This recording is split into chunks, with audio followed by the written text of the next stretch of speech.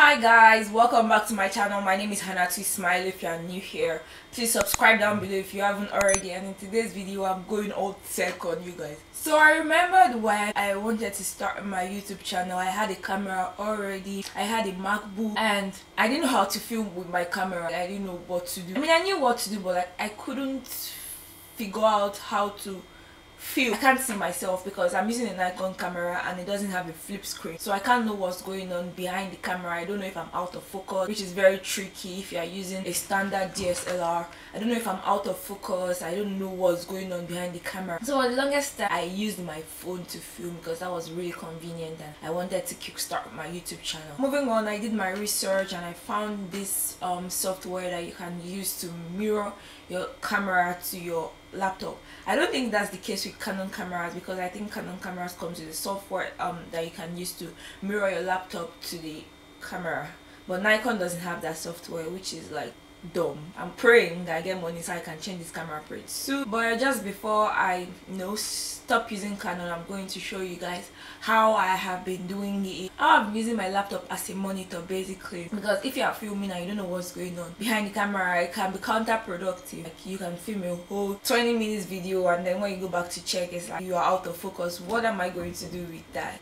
So first of all, you are going to need, if you are using a MacBook Air, you wouldn't need a dongle, so you need a USB, a regular USB cord. You need a dongle, you need your MacBook of course, or it works for PC like Windows PC too. And then you need your Nikon camera, you need your Nikon D3400 camera because that is what I have. So let's get right into the video. So guys, the first thing we are gonna do is we are going to download the DSLR software. So you want to go to your browser. I don't know if I use Safari for the most part, but I use Google Chrome sometimes. So then you want to go and type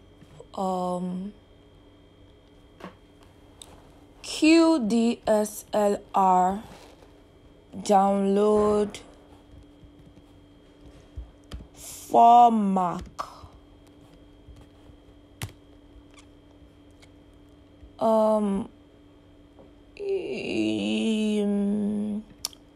Let's go here. It's been long, so okay, so oh wow, this one has been here since 2014. No, we don't want that one.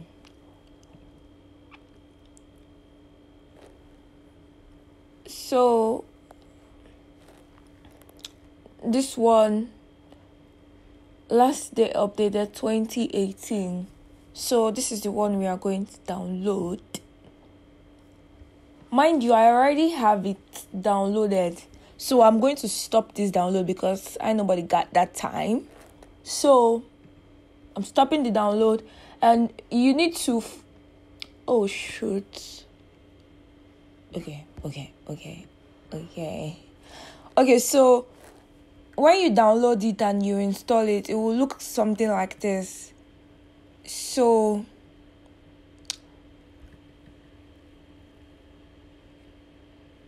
it will look something like that. So the screen will prompt you on what to do. If you use a Mac, it will prompt you. You already probably have so many things installed and you know how to install stuff.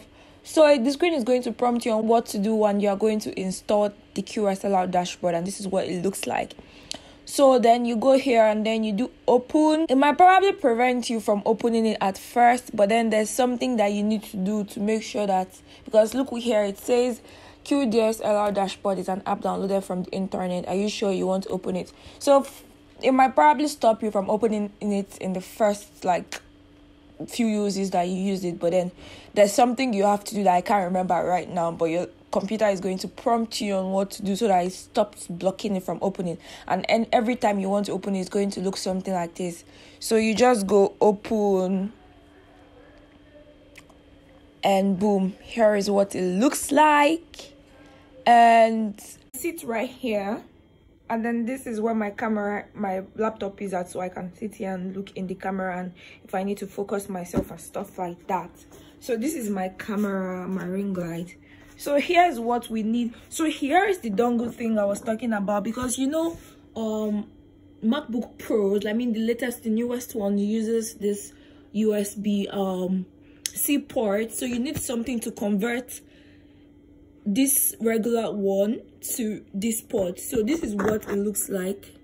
And then, oh shoot, it can't come out, but you know, the regular USB, you have to put it inside here, and then use your discretion, guys. So once I have that fixed, you get this other part of the USB, and then you fix it in the space right here. So because it is connected to my laptop, it's saying cannot start live view at current settings or under current conditions. So it means that app is ready for use. So let's go back and sit down, and I'm going to show you how I use it. So catch me there, guys. So back here, so as I said earlier, you can open the QDSLR dashboard and open, and sometimes it comes, we are supposed to see like a couple of options right here, and it will show live, but sometimes when you open it directly, it shows like this. So what I do is I just go back and take it out, take the USB out of the camera and put it back, and then it will just automatically show right here. So that's what I'm gonna do right now. So what I advise is,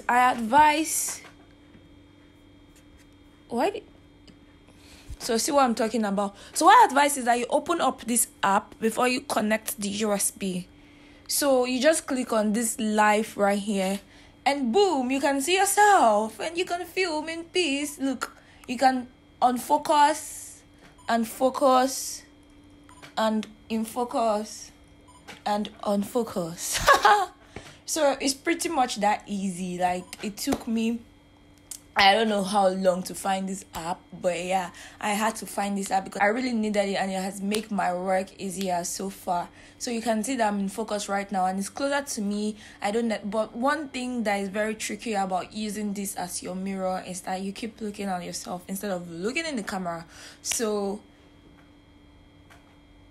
yeah, guys, so thank you for watching this video. Oh, thank you for watching this video. You know, something is really tricky right here.